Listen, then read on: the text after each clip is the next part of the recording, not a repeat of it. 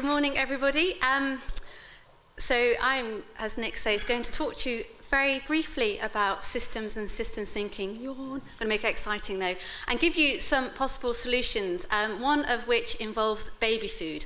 So you've got about 5 minutes to work out the link between systems thinking, solutions to an unsustainable food system, and baby food. That's your challenge. And also listen while you're thinking through that solution. So systems thinking sounds as though it can be really clever stuff, and that's a good thing, because we've heard really eloquently this morning, Secretary of State included, that the food system is not sustainable, nor is it on a course to become sustainable anytime soon.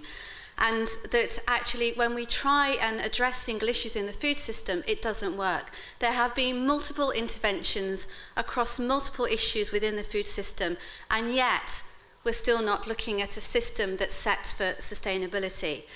I guess just a bit of personal experience of systems experience. I'm reminded seeing all these slides of my PhD, which was really snappily entitled The Effects of Nitrogenous Atmospheric Pollution on Semi-Natural Ecosystems.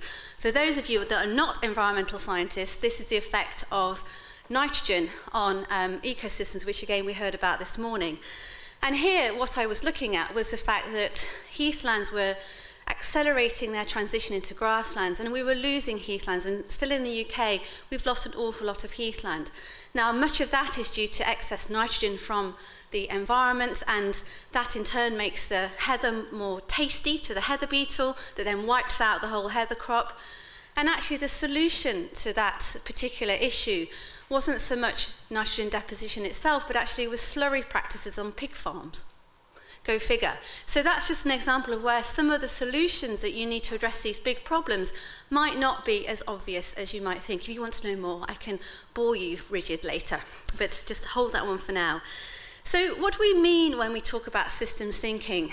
It's very simply the process of understanding how things influence one another within a whole. So not picking off single issues and avoiding those unintended consequences. What we need to do is to identify those features of the system that are driving its inherent unsustainability. As one of our business partners, Nike, calls them, those wicked problems that are really driving some inherent sustainability in a particular system. If we can get a handle on those problems, we can then think through the solutions that address those barriers or those problems. But those solutions need to be replicable, they need to be scalable, and they need to be capable of shifting the system. And happily, we've heard quite a few of those already this morning, and I can weave those into what I had already identified as my current top 3 solutions for shifting the food system.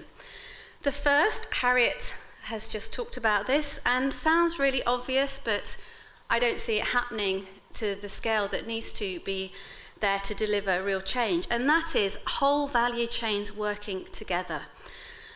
For me, a key driver of the current unsustainability of the food system is the dysfunctionality of value chains. More often than not, the dynamics of the value chain mean that producers often lose out, as we've been hearing, and too much power, not always, but often, sits with faceless procurement departments and the commercial teams, who whenever you mention the commercial teams, people go, oh, not the commercial teams. There are ways we can deal with this, but that dynamic isn't delivering for sustainability. Tackling this status quo isn't easy. If I had £1 or €1 or $1 for every business partner of ours that said, well, I've got to get to the procurement guys, I've got to get to the commercial team, I'd be quite rich. I might even have 2 suits, not just the one. But the problem is that this isn't easy, and tackling the status quo is not terribly easy. But movements such as fair trade offer alternatives, and I think that the Fair Trade Foundation has done some brilliant work here.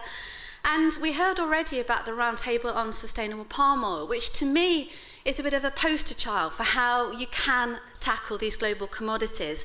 And it shows how you can be successful when you bring the whole value chain together, from the producer through to the brand and manufacturer, through to the retailer, and help switch to sustainable sourcing of a very important global commodity. And clearly doesn't have all the answers, but to me is a template that needs to be scaled up and replicated. And here in the UK, we were very pleased at Forum for the Future to be involved in a project looking at sustainable dairy. Back in April at the Houses of Parliament, we launched a vision and a framework for sustainable dairy here in the UK, dairy2020.com if you're interested. And for me, from palm oil to dairy, there are two key features which make it possible for value chains to work properly together. The first is clear boundaries on what is pre-competitive and what is competitive. And I think this has been a barrier to value chains coming together in the past. But I think that the dial between what is pre-competitive and competitive is moving quickly and in the right direction. Just a little story I heard from someone involved at the beginnings of the Roundtable on Sustainable Palm Oil. Originally, when this organisation published its targets about transitioning to 100% sustainable palm oil, they thought that that would deliver competitive advantage. They then realised, actually, to really transform the palm oil supply chain, they've got to do it in collaboration with what they hitherto were thinking were their competitors. And I think increasingly, if we look at those scary statistics, as we realise our fundamental reliance on the natural system, we are going to have to collaborate in very new and very different ways. So that's the first precondition for whole value chains coming together. And then the second, and we do a lot of this with Inform for the Future, is creating that shared vision of sustainability. Imagining what good looks like, imagining what a sustainable value chain looks like, can really bring people together and can prompt innovation and find new ways of tackling old problems. So that's my first solution, whole value chains coming together. As I say, not rocket science, but we don't see enough of it, in my view. And then the second solution, again, people have touched on this already this morning. We need to reconnect with the food that we eat. Millions of people, particularly in the West, in developed economies, are completely unconnected from where and how their food is produced. This, in turn, translates to a reluctance to pay the true price of food. The food that we buy, we don't pay the true price of it at the moment. Those external environmental externalities, even, are not factored into the cost of the food that we buy, nor are those social externalities, by and large. And it also means we throw up to a third of it away because we don't value it. So again, there isn't a simple answer. We know that these are all issues that we've been facing for a while. But I do think that a range of options are now available. First of all, I would like to see brands and retailers much more actively engaging their consumers with how and where their favourite product is made. There are some really good examples out there right now. I think we have Tata Global Beverages in the audience who are behind the Tetley brand. And the Tetley Tea's Farmers First Hand initiative, where they're using Facebook to connect Tetley tea drinkers with where their tea is made, is a brilliant example of how you can bring those non-greens. If you look at some of the posts on that Facebook page, they're not what you'd call the deep greens. People are talking about skydiving and all sorts of quite strange things. They're normal customers, normal consumers, and here they are finding out a lot more about where their tea is grown and how it's made. So actively engaging consumers is really important. And then second, instead of asking consumers what they want now, how about asking them what they might want in the future? It bewilders me that retailers in particular spend so much money on consumer insight groups, but they're asking about needs today, not about needs tomorrow. We did a piece of work with Sainsbury and with Unilever called Consumer Futures, looking, unsurprisingly, at what the consumer in 2020 might be buying, how they might be living. And what this study showed, and we created a number of scenarios, was that whether or not consumers demanded sustainability and whether or not the economy had picked itself up, which not looking that likely right now, whether or not which way you look to those two variables, sustainable consumption in its broadest sense had mainstreamed. Because there are big trends pressing down on our operating context, which mean that sustainability is here to stay. For example, resource shortages are only going to push the price of inputs up higher. And we've heard already today about this trend of transparency. This is really revolutionising how people can interact with where and how they buy their food. So both this study and these weak signals that we see today, which is a trend to grow your own, for example, show for me that the era of a consumer as some detached entity or discombobulated entity, I wanted to get that word in today, at the end of a long linear value chain are numbered. I think that brands and retailers need to shift their perspectives and view consumers as potential producers, even if it's only waste that they're producing, because in a resource-constrained world, waste will be worth a lot more than it is today.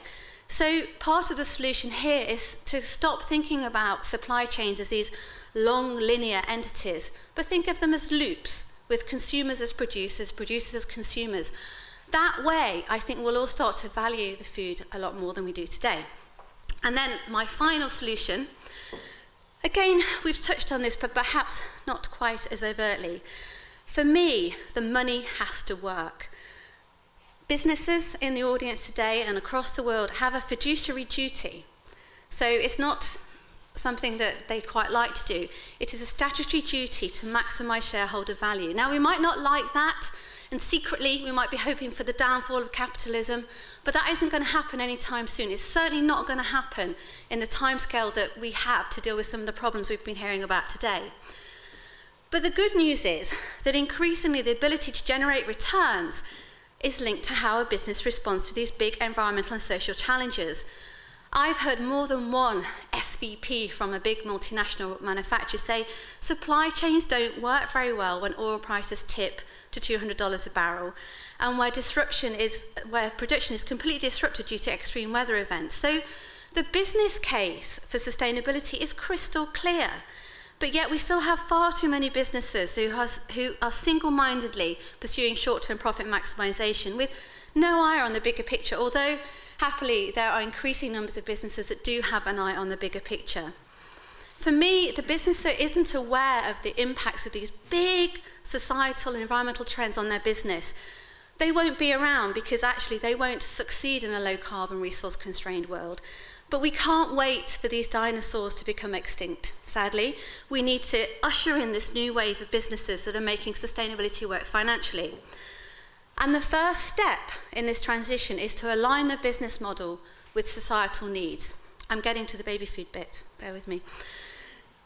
For me, Unilever has done this on a massive scale. So by providing healthcare and hygiene to millions in emerging economies, it's securing both short-term success and long-term value creation.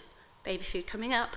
On a much smaller scale, the UK-based baby and toddler food manufacturer Ella's Kitchen also recognised the needs of those parents that were trying to feed little jars of broccoli and parsnip to their offspring, thinking they really don't like this, do they? They recognised the need that actually they wanted to feed, what parents want is to feed their children wholesome, hence organic in this case, and tasty food in something kind of better than a little pot, hence the pouches. Ella's Kitchen has got sustainability running through its business model and is actually one of the most successful export stories we have right here in the UK. That's the baby food bit. And also the money will work by taking a long-term view, by changing the risk-reward profiles, and by accepting soon that nature won't be free forever. Ask yourselves, how well does your business model work when nature is no longer free, and nor are the labour costs that you are reliant upon? And so for me, these three solutions use examples of what we would call pioneering practice. The ultimate solution will come when we've scaled up this pioneering practice and created what we would call a tipping point. And this is where Rio comes in, because Rio needs to provide the policy framework that sustains that tipping point, that means that actually we have a new mainstream where sustainable food is the norm. Thank you very much.